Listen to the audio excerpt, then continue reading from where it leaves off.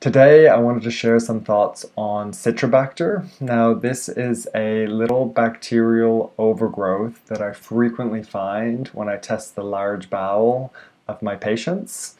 It is a member of the Proteobacteria phylum, the Enterobacteriaceae family, and it's associated with an imbalance in the gut. So one of the main problems with Citrobacter is that when it's overgrown, it can set off or trigger your immune system, right? And that's because it's a member of the Proteobacteria phylum, as we mentioned, and all members of the Proteobacteria phylum are made up with a substance called endotoxin in their cell walls.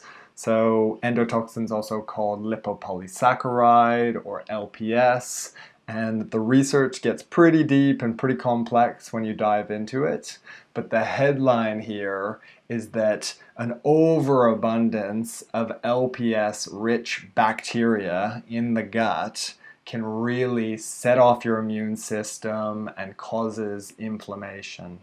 When we do test and Citrobacter comes back elevated, the big question is, how did I catch this infection? And Citrobacter isn't so much an infection, it's more an overgrowth of a bacteria that's normal and healthy in small amounts in your gut.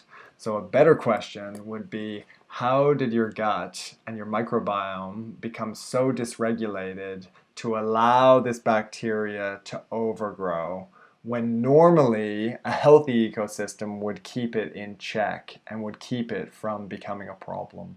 How do we test for Citrobacter? If you go to your doctor and you run a standard stool test, it won't detect Citrobacter. They're not looking for it. It's not that high up there in terms of kind of like pathogens. It's more of this overgrowth. People frequently use CDSAs, or complete digestive stool analysis testing. There's also the GI map. Here in Australia we use the complete microbiome mapping test.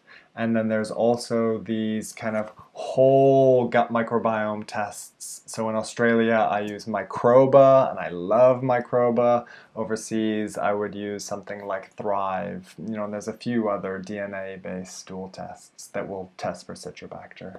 So what do we do when we find a Citrobacter overgrowth? Now, most naturopaths and herbalists will try and treat it directly with herbal antimicrobials.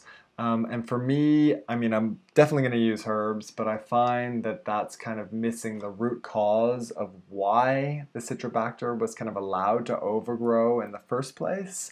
And it's a little bit simplistic, but I always just picture this seesaw.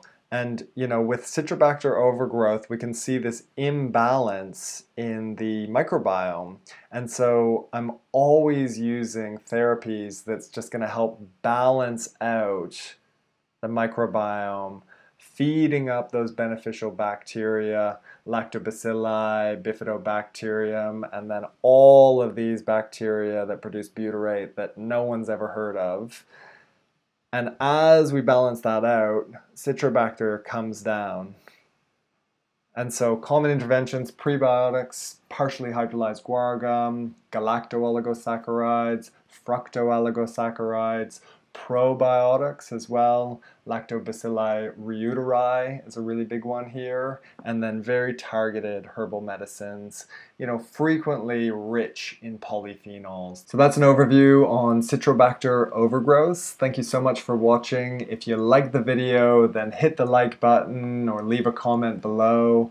And if you live in Australia and you are suffering from digestive health symptoms, maybe you're concerned or you know that you have a Citrobacter overgrowth, then consider getting in touch with me here at Byron Herbalist. I'd love to hear from you. All right, we'll see you in the next video.